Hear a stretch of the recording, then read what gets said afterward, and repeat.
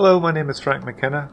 I'm going to give you now a quick demonstration of the OpenSees lab tool on NEEShub, and hopefully from the demonstration you will see why it is a useful tool and why you should be doing your large analysis on the machines available to you through NEEShub.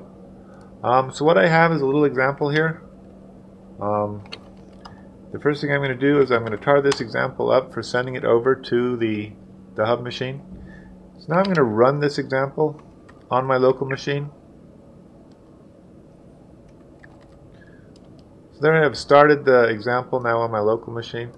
Now I'm going to go over to the hub here and I'm going to launch the OpenSees lab tool.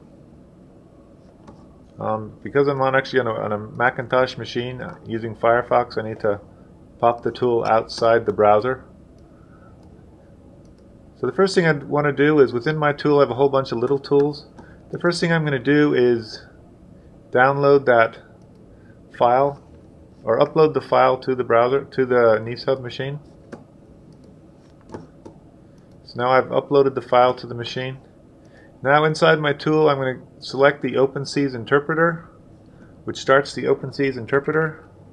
From the prompt I'm going to extract that file I just uploaded. I'm going to CD into the directory containing the example, and I'm going to run it here on the hub. So now I've started the tool on the hub. As you see, it's a simple process.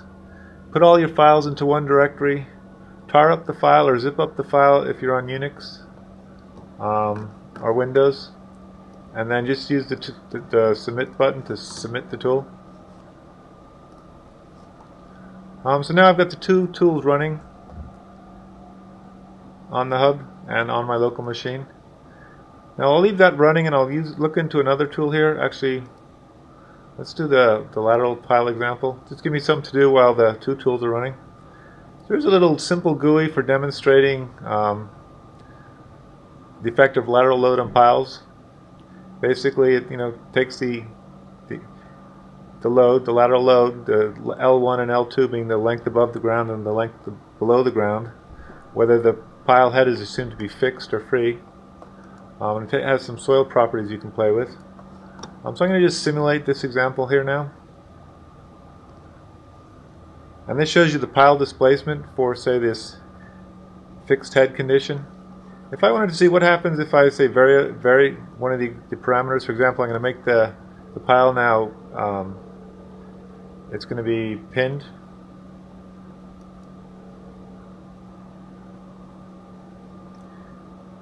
So there's the results for the pile pinned. If I want to compare that, how did that compare with the case when the head was fixed? You see, here's the fixed head condition, here's the pinned head condition.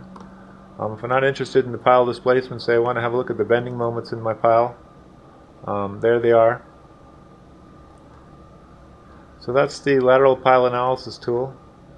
We'll go back to our interpreter here yet and see if we're done. No, they're still going along here. Let's see if I want to... Here's another little tool I've come up with. So this will search the peer NGA database for records. You provide a criteria, your search criteria on the records. I'm actually going to cheat. I'm going to actually look at the records from a local file system.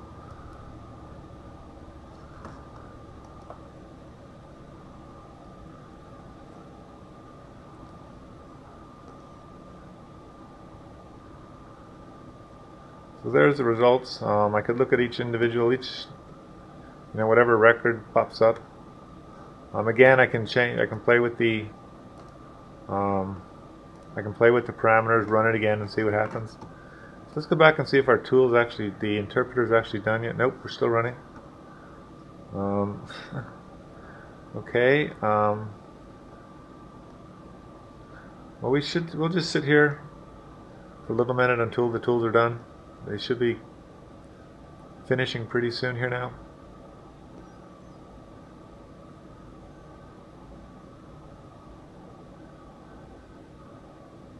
There we go. So they're The simulation on the hub is now finished, whereas the simulation on my laptop computer, the simulation that started first, it's still going. So now what I could do is tar up the directory and bring it all back to me.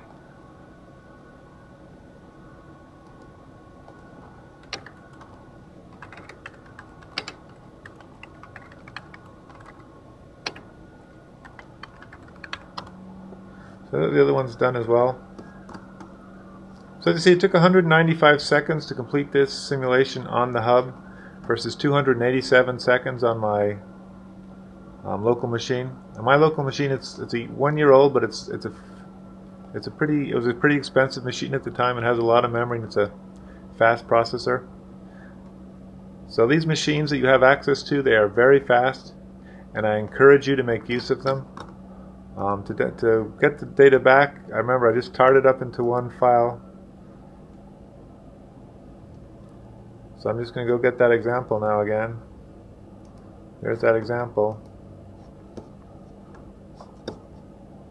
So I'm just going to now save it to my machine, and that's it done. There you go. That was an example of performing a simulation on the files in your local machine, uploading them to the hub, running them on the hub, and then downloading the files when you're done. There's also an example of why you should be using the hub to perform your analysis of large models. It's a very fast, you have access to very fast processors with lots of memory. I encourage you strongly to take advantage of it. They're free. So thank you.